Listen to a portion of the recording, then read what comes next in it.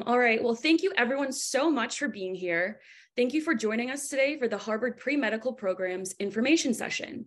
My name is Jacqueline Brinkhouse, and I am the marketing assistant and coordinate webinars for the Harvard Division of Continuing Education. We have a great information session in store for you today with our renowned experts and a student speaker. Before we get started, I would like to review a few housekeeping items. This information session will be recorded, and a copy of the recording and presentation slides will be sent out to the email used to register today. I would also like to draw your attention to the Q&A feature at the bottom of your screen. Throughout the presentation, if you have any questions for our speakers, please ask them in the Q&A feature, and we will try to get to as many of them as possible during our Q&A session. There is also an option to ask questions anonymously if you'd like to do so. We will also not utilize the raise hand feature in this session, but again, please use the Q&A feature.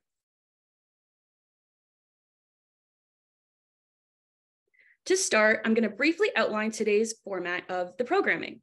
First, Dr. Dennis Cullinane will give a pre-medical program overview, including community statistics and program benefits and program highlights. Then Anjali, a current pre-medical program student, will join us briefly to discuss her experience. Next, Dennis will discuss our two pre-medical program tracks, our pre-medical, pre-dental, pre-veterinary track, and our new pre-physician assistance track, which we're offering for the very first time this admission cycle. We're very excited about. Next, Dr. Pamela Nurse will go over application requirements, deadlines, and program costs. We will then end the information session with a live Q&A with our two speakers, Dennis and Pam, and our student, Anjali. With that, it's my pleasure to introduce our two speakers. Dr. Dennis Cullinane is the director of Harvard's pre-medical program and is also an instructor at the Harvard Medical School and the Harvard School of Dental Medicine. Dr. Pamela Nurse is the coordinator of the Harvard pre-medical program. She is also a retired general surgeon who practiced at the Mayo Regional Hospital. Dennis and Pam have an immense amount of expertise and invaluable insights into the medical community. They lead our pragmatic, individualized pre-medical program and will share essential information with you today. I will now hand it over to Dennis. Great, thank you, Jacqueline. I'm super excited, and I know Pam is super excited to be sharing this time with you folks. This is actually our first webinar, so hopefully we won't seem like it's our first webinar, but we're very excited about that because this is the first time we've reached out to you, our candidates, prior to your being matriculated to Harvard. And so we're excited to be able to make that contact instead of just reading your applications. So that is a bonus for us. Great. So who are these pre-med, pre-dental, pre-vet, pre-physician assistant students who are coming to Harvard? So many of them are career changers, probably like many of you, who are working in wherever. They might be on Wall Street, they might be nurses, they might be accountants or English teachers. And so they've decided, they've always had in the back of their mind, oh, you know, I'm interested in serving people, I'm interested in medicine, but they never really either had the background or they never really committed to it. And now they're committing to it, just like you are. And so these career changers are people who are switching kind of midstream and seriously looking at medicine as a career. And we also have record enhancers who might also be in the audience. And those are people who, you know, maybe they've had medicine in their mind the entire time, but they just haven't entirely focused, or they haven't had the right circumstances to be super successful in preparing for a program in medicine. And so that's our job. We're here for the career changers. We're here for the record enhancers. And our successful applicants are people with competitive GPAs and prior experience in healthcare. And that's really no different from medical schools. We don't look at, we don't have a requirement for MCATs like the med schools do. We do look at your MCAT as kind of supporting information. But really, we're looking for someone who's got an ability, academic ability, but also a demonstrated interest and commitment to healthcare. And so either volunteering or working in healthcare is very helpful for admissions to our program. Great. So if we look at our kind of a slice of our community or a snapshot of our community, the average age is about 27 for our students. And that actually is, you have to kind of look at that in the lens of a pretty wide standard deviation. So we have students who are a year out of undergrad. We have students who are in their 40s. So, so the average age, you know, if you're looking at that and you're saying, oh, that's not me, it is you. You're definitely in there.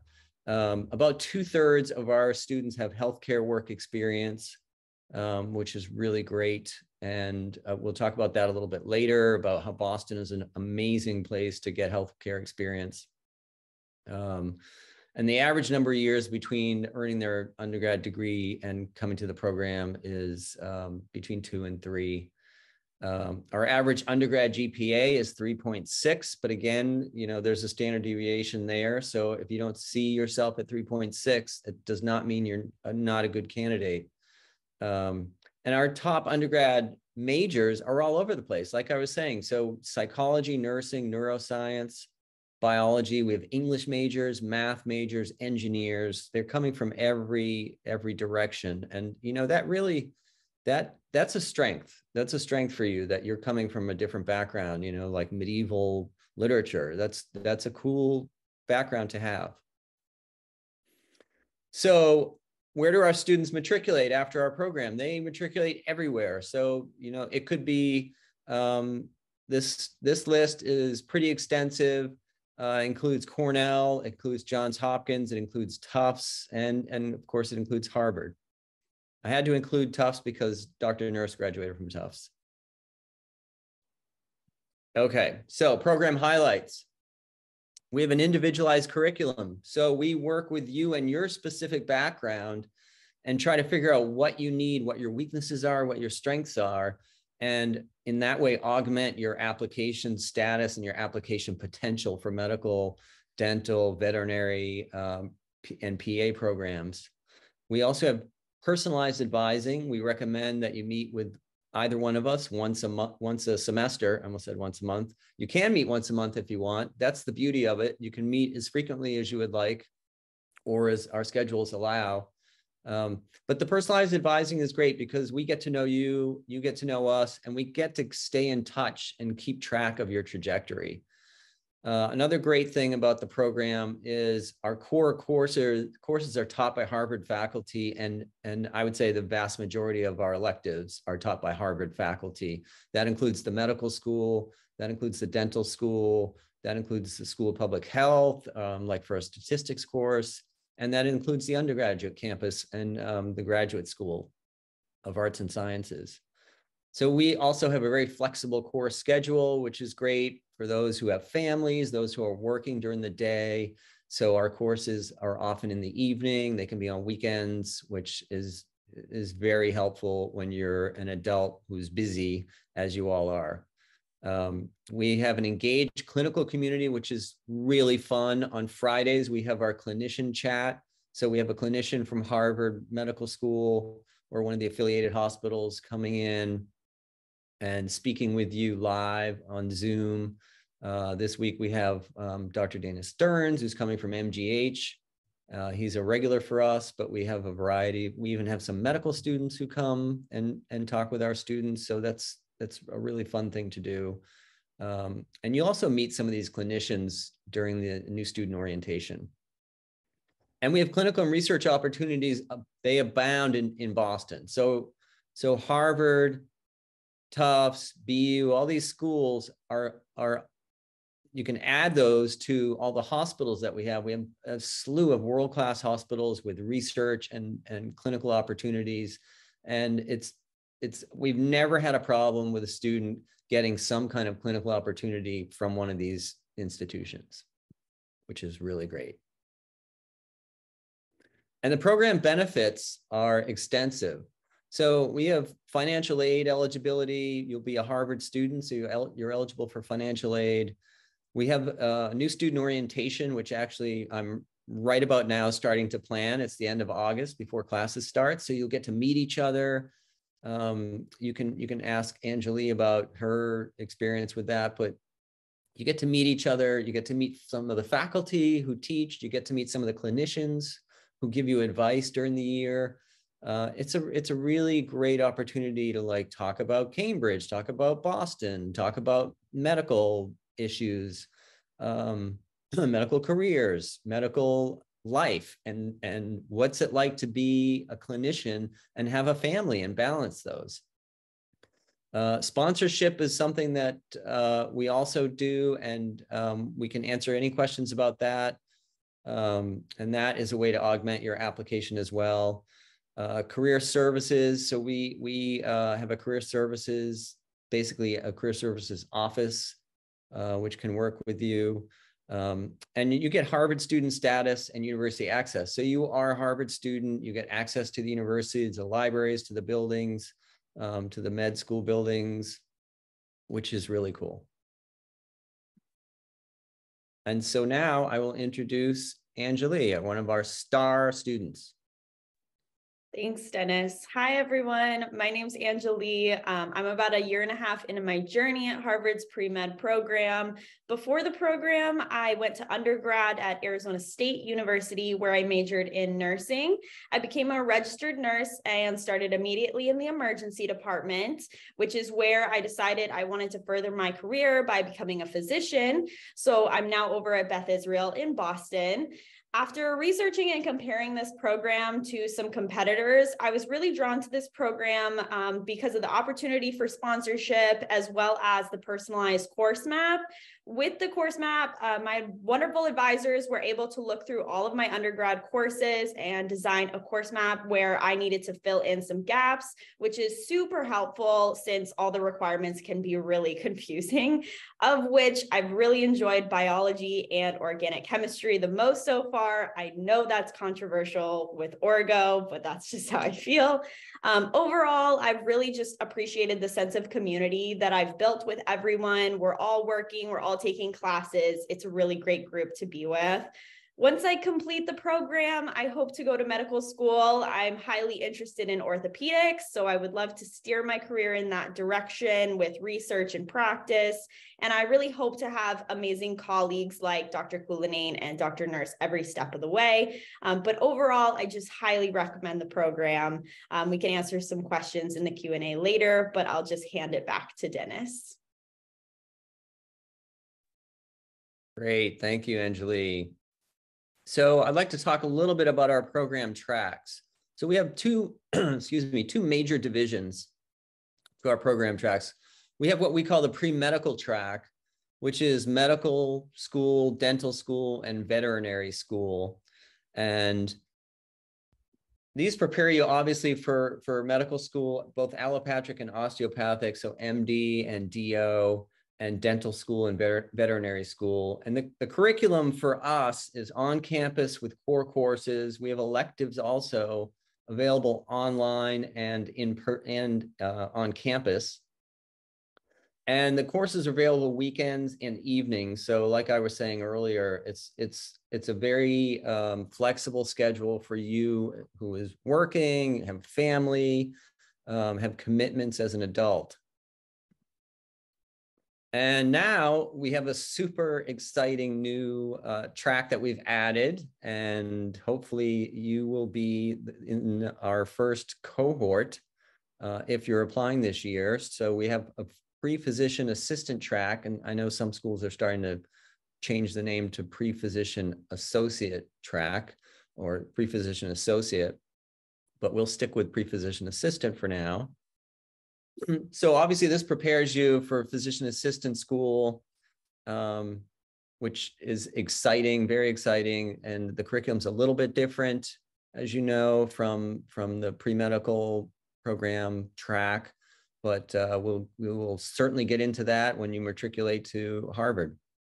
So the curriculum is very much online. So the physician assistant programs are a little more flexible about applicants who are taking online courses. We do obviously have on-campus courses, and so you have your opportunity to do both or either, which is exciting.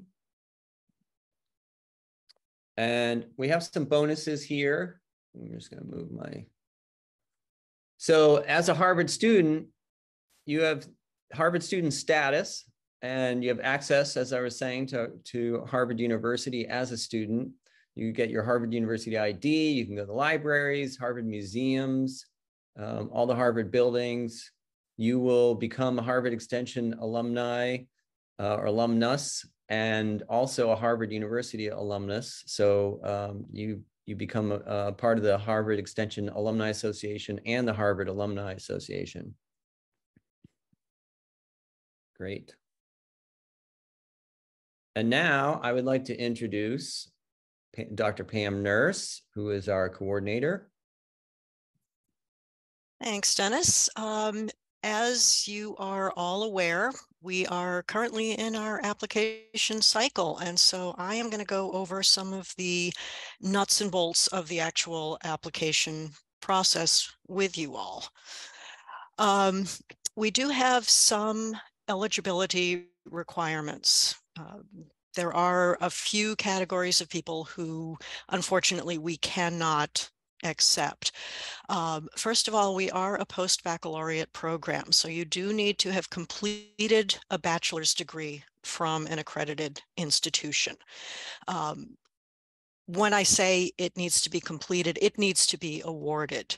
If you have completed all the requirements, but they're not going to award your degree until the end of May, unfortunately, we will not be able to consider your application this cycle. You would need to wait until next year. But as long as that degree has been awarded, you are eligible to apply. The second bullet point here is less of an eligibility requirement and more of a strong suggestion. We look for people who have demonstrated academic achievement, particularly in the sciences. If you have not taken any sciences, no worries. As Dennis said, we are open to career changers. That's one of the main reasons we're here. But if you have taken science coursework, we look for evidence that we believe you'll be able to handle what is a fairly rigorous curriculum in our program. We also look for activities related to the healthcare field. We like to see that you're making an informed decision about your career in medicine. If you're interested in being a PA, we would like to see at least that you have done some shadowing with PAs so you understand what the profession is about. Similarly, if you are interested in medicine or dentistry or veterinary medicine, we like to see that you have taken some active steps to gain practical experience in those fields so that you truly understand what you are getting into. Unfortunately, the reality of medicine is not always the same as an idealized version that people think about. So we like to see that you've taken that next step to confirm your interest before you get in deeply into the program and perhaps decide that this is not for you. These are not absolute requirements, but they are strongly suggested and they will increase your chances of a successful application. We also need to know that you are in good academic standing at the Division of Continuing Education at Harvard. And this is only for people who have previously taken coursework through the Extension School or the summer school. Good academic standing for our program is a GPA of 3 or above. So if you have taken courses through Extension or summer school before and your GPA is below this level, unfortunately, we will not be able to accept you until you take additional coursework and bring that GPA up above the 3. We are only able to accept US citizens or permanent residents. And again, if you're a permanent resident, we do need you to have received the green card. I had a question actually just today from someone about, I'm waiting for my green card. I've put in the paperwork and it's pending. Can I apply? And the answer, unfortunately, is no. It needs to be in hand. But if you are a citizen or a permanent resident, yes, you are eligible to apply. And if English is not your first language, we do need to have you meet the English language proficiency requirement. And there's a couple of ways to do that. If you have attended undergraduate or graduate school at an English language institution, you're eligible. If you have not done that, there are a number of exams that you can take to prove proficiency. We accept the TOEFL exam. We accept the International English Language Testing System academic exam, the Pearson Test of English Academic, and the Duolingo English test. All of these requirements are on our website. If you go to the Extension School website and search for English proficiency, you will be able to find them. And those need to be met before you're allowed to register for classes. As I said, the applications are currently open. The cycle opens every year on February 1st, and the application cycle generally closes on May 1st. Be warned that we do accept students on a rolling basis, so very occasionally we can fill the program before we reach that May 1st deadline. If this happens, we shut the application portal down. You will not be able to access it. So word to the wise, you may not want to wait until the very last minute to apply. If you are accepted, we do need you to accept or decline the offer officially in the application portal by June 1st. Otherwise, unfortunately, we have to rescind the offer of admission.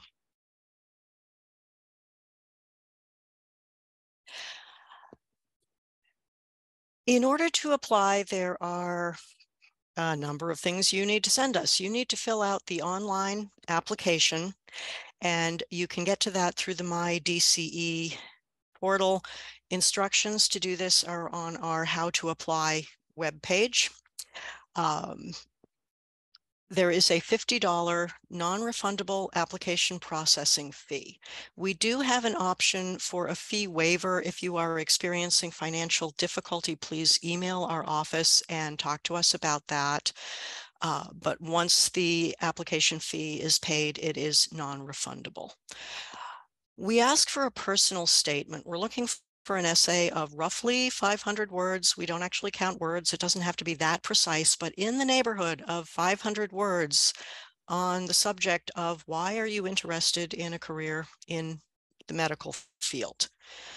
We want to know who you are, what brought you to this decision, what makes you tick, why are you doing this? Tell us that in the essay, please. Would like to see a copy of your resume or CV. We just, again, want to know what your past experiences are. What's your educational history? What is your work history? What is your healthcare experience history? The resume is the place to tell us all that. And we need copies of official transcripts from every school you have attended, whether you received a degree from that school or not. Even if your credits transferred to another institution, we still need to see the transcript. If you attended an international school, you need to have that degree verified. The Extension School accepts degree verification from CED and IEE. And again, there's more information on our How to Apply page on the website with links to those agencies and instructions on how to get those credentials to us. When you send the transcripts, a lot of schools are doing electronic transcripts these days. Please request that the transcripts be sent specifically to our email address, which is also on the website and will be included on the final slide of this presentation. Sometimes people will request that their transcripts be sent to Harvard University, and honestly, we have no idea where they go. When people send them to Harvard University, they disappear into the ether. We never see them. So please make sure your transcripts come directly to our office. If you are mailing them, hard copy. Again, they have to be official, which means they either need to come directly from your school's registrar's office, or if the school has sent them to you, you can forward them to us in another envelope, but the original envelope needs to be sealed and unopened for it to remain an official transcript. We cannot accept transcripts sent from applicants. We cannot accept transcripts that have been opened by anyone other than us. It's also extremely important that everything on this list reach our office by close of business on May 1st. And for us, that's 5 p.m. Eastern Time. If we do not have all of these materials by the close of the application cycle, 5 o'clock on May 1st, unfortunately, we will not be able to review your application. And a little bit about the course costs. Our program does not have a fixed curriculum. So when students are accepted, they are awarded a requirement. They're a credit requirement, if you will, which represents what we think is most likely to make you the most competitive applicant for professional school in a few years. For the pre-med track, it ranges anywhere from 20 to 32 credits. For the pre-PA track, which have a broader requirement prerequisite range, it runs from 32 to 44. And so the total cost of the program depends on how many credits you are assigned. For the current academic year, 2022-2023, the cost of a 4-credit course is $1,980. I don't know if tuition costs have been set for next year, but those will be posted on the Extension School website when they're available. So once you know what your credit requirement is going to be, you can do the math to figure out how much the program is going to cost you. There are no additional fees or hidden costs. It's all a tuition until you get to the end. If you are requesting sponsorship, there is a fee to request sponsorship. But other than that, course tuition is the entire cost of the program. As a student enrolled in the pre-medical program, you get a couple of perks that are not available to people who are just registering for individual courses as individual students. You may be eligible for an interest-free payment plan through the Student Financial Services Office. Ordinarily, when students register for courses, there is a payment date at the start of the semester, and if you don't pay in full by then, you're dropped from the course. As a program student, you may have the ability to arrange a payment plan and spread out the cost a little bit over the course of the semester. You may also be eligible for federal financial aid and grant money.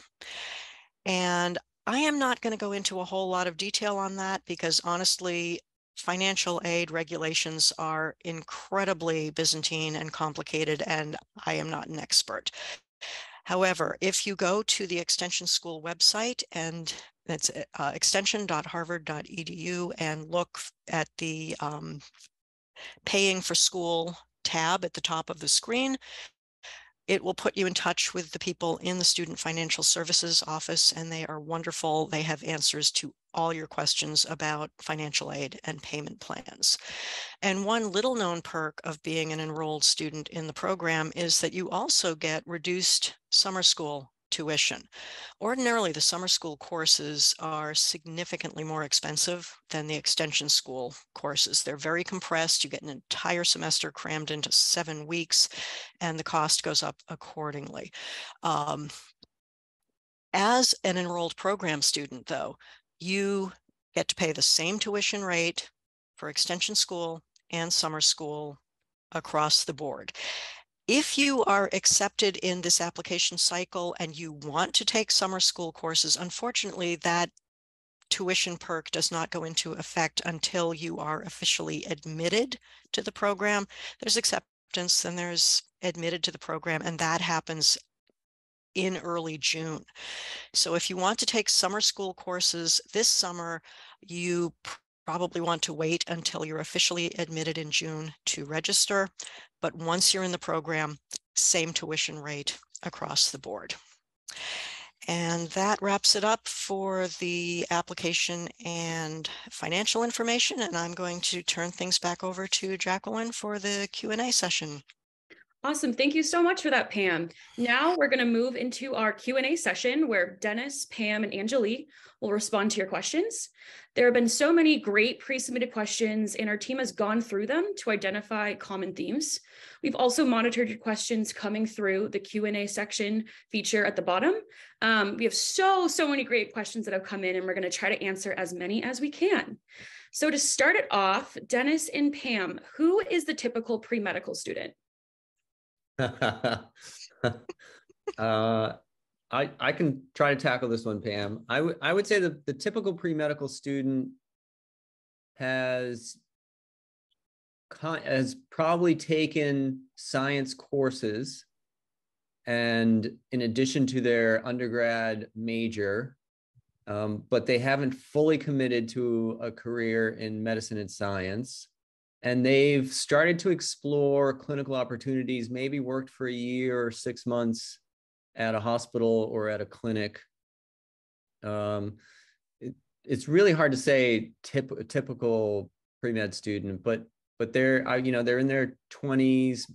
They could be later 20s, mid 20s, and they're very enthusiastic. We have a great community. That's one thing we haven't emphasized yet. And Anjali can probably speak to that too.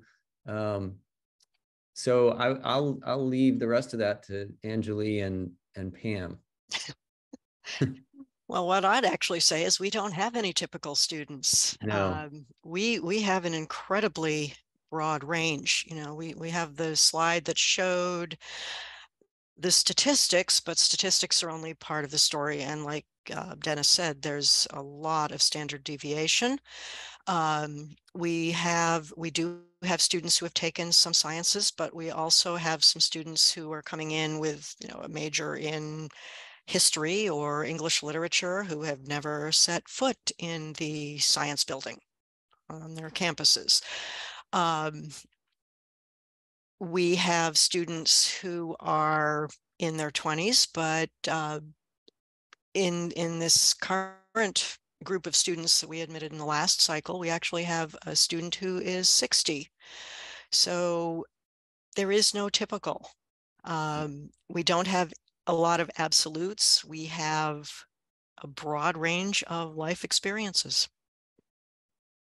That's great. And kind of branching off of that a little bit, now that we have you here, Anjali, could you walk us through a typical day in your life as a Harvard pre-medical student?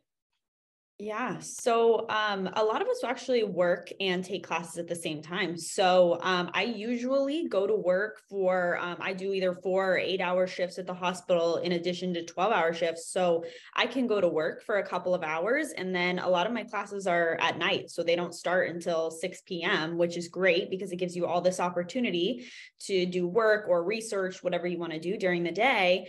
And then you go to class at night. Maybe I go to lecture, or I'll go to section, which is, small group meetings, or I'll do a lab, which fits perfectly in the schedule. Anjali brings up a good point. Some of our students are full-time employees at hospitals or, clinics or whatever. Some of them are part-time employees. Some of them are full-time students, but that's pretty rare. Most of our students are part-time students and are working either full-time or part-time. Mm-hmm. Does that sound fair? The great thing about extension school is it is geared towards adult learners. So it pretty much expects that you're going to be doing other things with your life as well. Right. And on that note, there's a ton of opportunity if you're looking for part-time, if you're looking for full-time, if you're looking for paid or unpaid. There is always something that you can do here. And there's always people that can point you in that right direction, whether it's, your advisors or other students, or even your professors or your TAs. Cool. Awesome. And kind of you spoke a bit about the benefits, that you see on a day-to-day basis. I was wondering what made you choose this program over other programs you were researching? Angeli. I would say there were several reasons that I chose this program. I think one of the main things was the advising and the sponsorships, all those opportunities, that we have a really close relationship. I see Dennis and Pam all the time. They give me some great advice.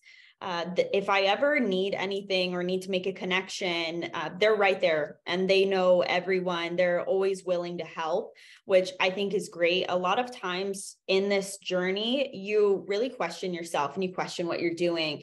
I don't know if I should take this class or what elective should I add on? And they always have great advice. They always have an answer, which is hard. I mean, I didn't have any parents that went to college or worked in medicine, so I didn't have anybody to steer me in that direction. So it's really wonderful having them here to give me some advice because I don't know what I'm doing, but they do. Awesome. That is great to hear. And kind of on that note, a question in the chat we had is, do we offer letters of recommendation and what exactly is sponsorship? Pam, I'll let you I'm up. That one. Yeah, sponsorship is something that is primarily of benefit to the pre-medical and pre-dental students. It's actually a liability for the pre-PA students, and veterinary schools do not require sponsorship letters or even accept them, really. Most professional schools are going to require a certain number of recommendation letters, and you are on your own as a student to collect those letters. You can get them from undergraduate faculty, you can get them from extension school faculty, you can get them from job supervisors. We recommend that you get recommendation letters from a broad swath of people who know you in all the major areas of your life. Sponsorship is an option available for pre-medical and pre-dental students, where you collect your individual recommendation letters and they funnel to our department. And then it's often called a committee letter, but basically, hello, I'm the committee. We write a composite narrative letter introducing you as an individual to the admissions committees and working in excerpts from your individual recommendation letters to support our narrative about what a great applicant you are. That sponsorship letter gets put together with the individual letters in a single packet, gets uploaded to the application sites as a single packet, and fulfills the requirement for recommendation letters for most medical and dental schools. PA schools still want a certain number of individual recommendation letters, and a composite letter only counts as one. So even if I have 7 component letters in that sponsorship letter, it's only going to count as one. So we do not recommend sponsorship letters for pre-PA students. You're much better off sending in your individual letters. For veterinary schools, I think only one. Cummings, Tufts Cummings requires a letter from the committee, in which case we will happily write a letter indicating that you're a member of our program, but they do not really want to see sponsorship letters to the extent that medical schools and dental schools do. Awesome. And in a similar vein, we had a couple other questions in the chat about, do we offer any MCAT prep, and are there any research or clinical opportunities affiliated with the program? So we do not endorse any particular MCAT prep. That's just a policy of ours. And I know some programs do, but we do not. You will certainly get advice from other students about where they've had success. And a lot of that is individual based. So if you're a highly disciplined person, you might not need MCAT prep because you're carving out time to prep for the MCAT. If you're super busy or you're not quite as organized, you might need a course to kind of carve out that time and force you to do it. I would say that 90% of those programs is getting the discipline and carving out the time and forcing you to do the practice exams and preparation. Sorry, what was the second part of that, Jacqueline? If we sponsor any research opportunities or Right. So we have one research opportunity that is directly linked to our program. It's with the Cambridge Health Alliance, but it's a very small program, and it's only like a handful of students every year. But like I was saying earlier, you cannot swing a stick in Boston without hitting a world-class hospital. And literally they're begging for people. We get emails all the time from labs and from clinical people who interact with our program saying, hey, can you send me the name of some students? Plus each hospital and Harvard Medical School have their own HR sites, and they're advertising jobs all the time. Anjali, I don't know if you want to share your thoughts about that, about people coming through your program there at the BI.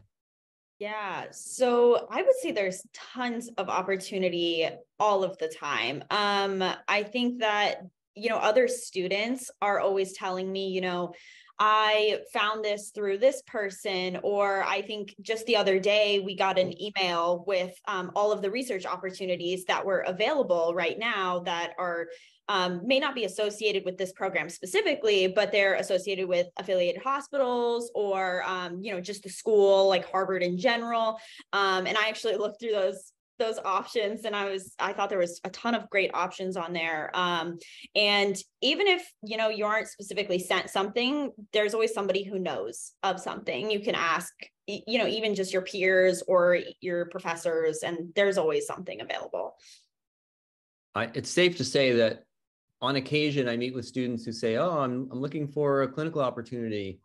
And I never have a follow-up conversation where they say, I looked and I couldn't find anything. They always find something. And in fact, they're usually entertaining multiple offers. Like the follow-up meeting with me is usually, which one should I take? Should I take the one at the BI in emergency medicine? Or should I take the one at the Brigham in orthopedics? So it's like Anjali is saying, there are many, many opportunities, and you just have to look, and it doesn't take long. Even I met somebody in orientation last year when I was working at BI. They asked if they could come shadow a doctor in emergency medicine. And I thought of somebody I knew, and I just connected the two, and they were able to shadow. And that had nothing to do with the program. We just met at orientation. Cool. Awesome. And this is going to be our last question of this session. Sorry that we couldn't get to everyone's question, but we hope that you found this discussion helpful. And on a similar note, what does the Harvard pre-medical community mean to you, or what does it look like to you? Anjali, Dennis, and Pamela. Oh man, it's everything to me. I moved from Arizona to Boston, and I didn't know anybody. And I was so worried about making friends. My best friends in the world are in the program with me. We meet all of the time. I would have no sense of direction without my advisors and my peers, my professors. Everyone's so helpful. I couldn't have been happier with my decision. I think that it just means the world to me. It's just put my life right on track, I think. I would say for my part, I teach at the medical school and I run this program, and it's wonderful for me to see the students who are in medical school, but also to see these students who are trying to get there. And it's a puzzle for us to solve collectively as an advisor and a student, like Anjali is saying, but also as a community. It's a really great sense of community with the students. They're so much fun when we get together in small groups or large groups. It's a lot of fun. But I personally love interacting with the student and trying to solve that puzzle. Like, what are the weaknesses? What are the strengths? Like, what angles are you working in terms of your truth and your passion for medicine? Like I always say, it's got to come from the heart. When you're writing your personal statement, it has to come from the heart. And so, we meet with many, many students, but every student is unique, as we were saying earlier, and it's just a fun puzzle to solve. Pam? Yeah, once you become a part of this program, you're part of our group, and we take that very, very seriously, and we really, really want to see everyone in our group succeed. We're rooting very, very hard for all of you. We want you to succeed in your professional goals, and we will do everything that we can to make that happen. Awesome. Well, thank you so much, Dennis, Pam, and Anjali. Those were great insights and advice and great questions from all of you. If we couldn't get to them, we'll provide some contact information on our next slide. Oh, and sorry about that. That's going to conclude our presentation for today. Thank you, Dennis, Pam, for your insights, and thank you all for attending the program. If we didn't get to your question, you can email us at hcp@extension.harvard.edu. And in our presentation deck that we're going to send out with this recording, we'll have all the links mentioned and our contact information. Please follow us on social media or visit our website to keep up on all of our programming. And within the next few days, a recording of this webinar and the presentation slides will be sent to the email address used to register. It was great to have so many of you join us. These were really great questions, and we hope you have a lovely rest of your day.